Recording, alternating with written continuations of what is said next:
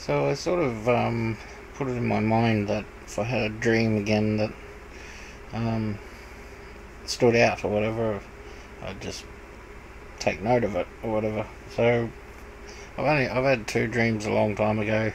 God gave me. I knew, you know, when you get a God dream, and yeah, none really since. But I had an interesting one last night. I don't get dreams very often, but one was like this. It was like this. I was on a ladder with another fella next to me on another ladder, and we're getting up close to the clouds and all that. No, these things were waving around pretty rough.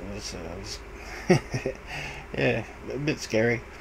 And I got this other fella, and I'm helping drag him up his ladder. He's got another ladder there, and I'm leaning out, and I'm trying to grab onto whatever, trying to stabilise these ladders, and bring this fella up his ladder. And there's something wrong with him. He's like mentally retarded or something, and he's not concentrating. And I'm trying my hardest to keep him from falling, and just to keep him moving. And he's not focusing. He's like looking out the other side of the ladder, and I don't know, carrying on about something and poking, pointing, or whatever, and looking at stuff, and just trying to keep him going. And I just sort of remember being just not getting anywhere, and just stopped on one spot on the ladder, and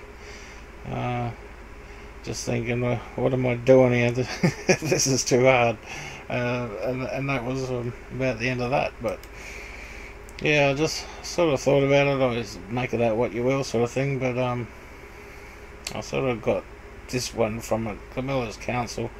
It's a little bit similar, I suppose. And now I say unto you, refrain from these men, and let them alone, for it is the counsel. For if it is the counsel of this work to be of men, it will come to nothing. But if it be of God, you cannot overthrow it, lest haply you be found even to fight against God. So yeah, I kind of get the feeling that, you know, he's saying the people that you're struggling to bring to God, you know, you're trying to bring these people to God that don't want to come to God, or they just want to do their own thing, whatever. Just leave them alone. Yeah, so, you know, I sort of got to kick myself. All right, so back off, and I seem to be getting that a bit lately. Just leave people alone, let them sort it out for themselves. If they want info, they can ask. If they call you a liar or whatever, then don't give them any info.